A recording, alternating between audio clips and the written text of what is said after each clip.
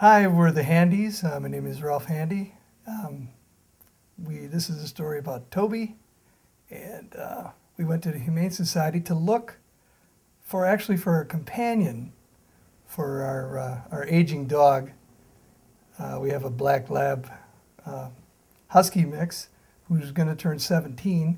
His name is Willie, and he's getting older, and we thought maybe if we get a dog, we could show him the ropes. So we went looking, and my daughter, Sophia, she found online at the Oshkosh Humane Society Toby.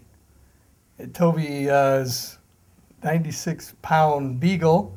He's a little bit overweight, so he wasn't going to run circles around Willie. It might be a good fit. So we arranged for them to meet, and they met. And Willie didn't want anything to do with Toby right away, but they're best buds right now. But that's what we did.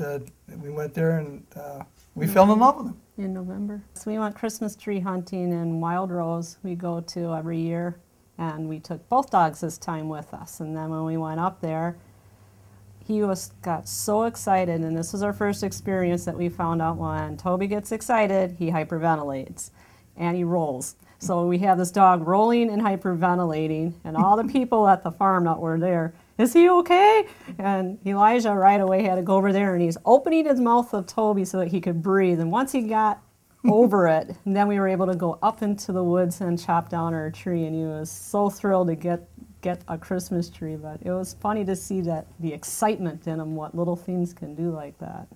He was part of the Handy Christmas tree adventure. Yes. He kind of made it for us, didn't he? I didn't think we'd have trouble getting a 96-pound beagle in the truck, but I tried to deadlift him up in. It was pretty hard to do. I thought, what have we done? But I got him in there, and I have to say now he's lost 25 pounds, and he's getting up a little bit easier. Willie showed him how to do it, puts his paws on the back of the truck, and then I just kind of push him in. And he's starting to do the stairs now, so he's doing very well. Take your time in adopting a dog. We went back and forth to the shelter a few times. We went onto the website a few times, and not just the one for Winnebago, but all over the place just to adopt. But we kept going back to Winnebago since that's the one that's closest to us.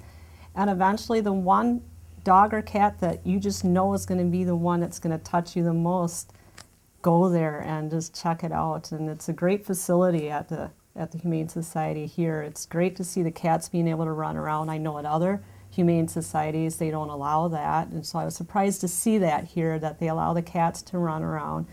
They have a great area for the dogs to go out in, which is more than even the other societies have, and it's just, in comparative to all the other ones, I think we made the right choice to go and adopt. And it's just keep looking. Eventually the dog or cat's going to be there that you want. If they didn't have the shelter, we wouldn't have got Toby. And it's hard to think what would have happened if we didn't adopt him. They might have put him down. And they didn't have a shelter, exactly. Yeah. With everybody. It's a great way to get the dog with the puppy mills that are out now.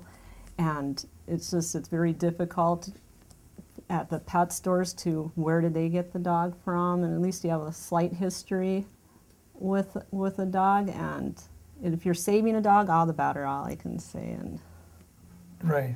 Instead of rescuing a dog, I look at it as gaining a friend, because he's really part of the family now.